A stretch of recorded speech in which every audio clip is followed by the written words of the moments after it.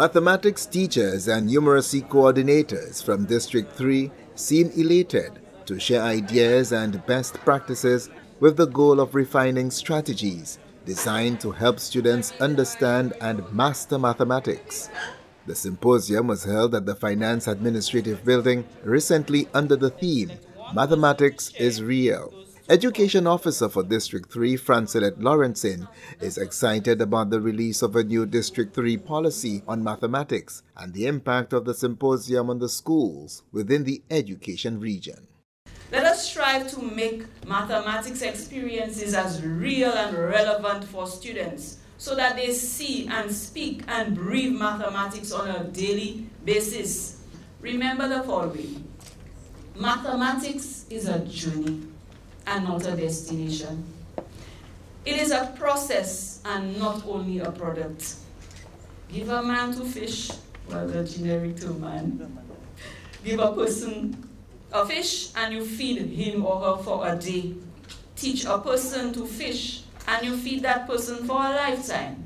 Organizers think it's important to build excitement around the mathematics subject to ensure minimal stress is related with students' ability to advance and eventually become successful at passing mathematics examinations. District 3's numeracy coordinator, Rochelle Jabati, says the cries for attention from students in the subject of mathematics are being heard, and symposiums of this nature give a sensible reply to their needs.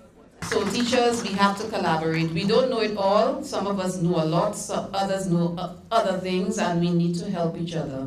So we're here for this and to continue in our quest to get our students to perform better in the subject of mathematics.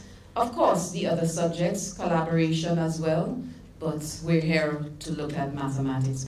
Teacher, artist, and animation filmmaker Ted Sandiford gave the feature address at the 2023 Mathematics Symposium for District 3. He disclosed his earlier difficulties with mathematics and how he was able to rise above it. He said his love for art was greater than the hatred for mathematics. However, he encouraged teachers present to make mathematics instruction engaging for students, to keep them focused and give them a fighting chance to make progress. Lack of hands-on activities, that's neglecting to use manipulatives, interactive materials, and practical examples can make math seem dull and unengaging, especially in this day and age. You can't teach maths on a blackboard.